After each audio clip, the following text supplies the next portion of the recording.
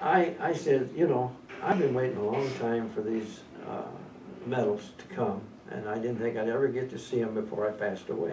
And I want to tell you that I'm really proud that I got these.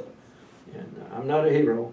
but I wanted to get these so much. I've seen other people, and mainly where I've seen them is at big graduations or at the funeral homes. I see them displayed. But I told her, I said, boy, I'd love to see them before I get be put in the ground. If you've got a problem, get a hold of Joe. I'll tell you, Joe will help you.